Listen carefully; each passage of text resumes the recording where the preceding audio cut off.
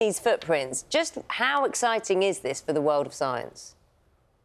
It's incredibly exciting. And as soon as my colleague Richard told me about them in the summer, I was pretty desperate to have them on Digging for Britain because Digging for Britain is an archaeology series. It's about human culture in the past, but occasionally we make an exception for a really stunning paleontological fossil discovery.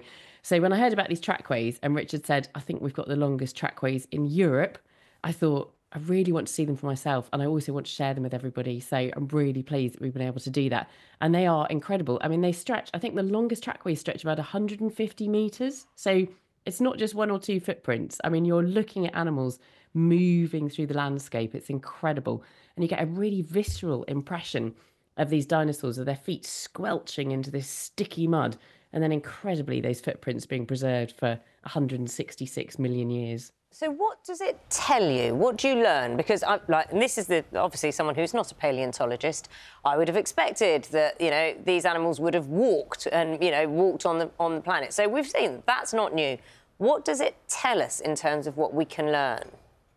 It's really interesting because it complements what we know from the fossils, and we saw some of the fossils in that video that you just showed. And obviously, the fossils, the remains of these animals' teeth and their bones, we can now analyse those in increasingly sophisticated ways. So we can put back their anatomy, we can flesh the bones, we can predict how they would have moved.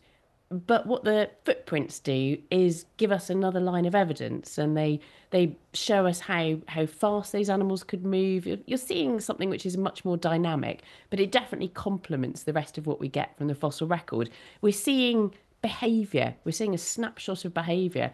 And I just love to imagine the landscape that these animals were moving through, lumbering through, creating these enormous footprints and moving across a landscape which is probably quite watery. We're looking at lagoons and marshes, and there's probably not any plants just where these trackways are. So those big sauropods must have been looking into the distance and seeing something that they could have eaten. It wouldn't have been trees. It would have been things like ferns and horsetails at the time.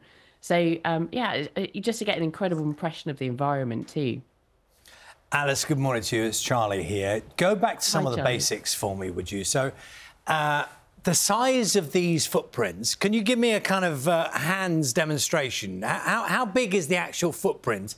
And I'm trying to picture the dinosaur as it's walking. Say you take that 100 metres, I think it's 150 metres, but how many strides? What's the gap between the strides as well? The gap between the strides is surprisingly short. And what Richard and Kirsty and all their colleagues, so this is a lovely collaboration between the University of Birmingham and the University of Oxford, what they'll be able to do is work out how fast those animals were moving by looking at that gap between the footprints. But they're big. I mean, the sauropod prints are probably about that big.